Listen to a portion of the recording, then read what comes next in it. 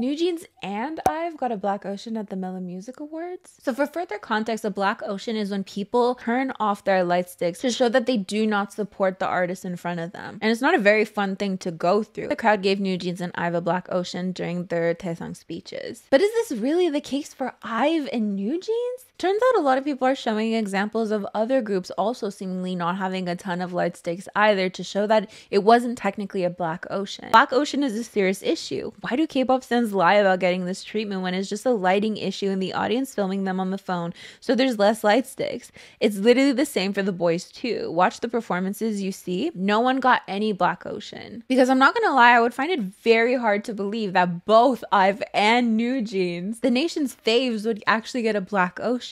But as always, let me know what you think about that. If you were worried that it was actually true, if you still think there's some merit to it, or if you just think it's just like a weird lighting situation.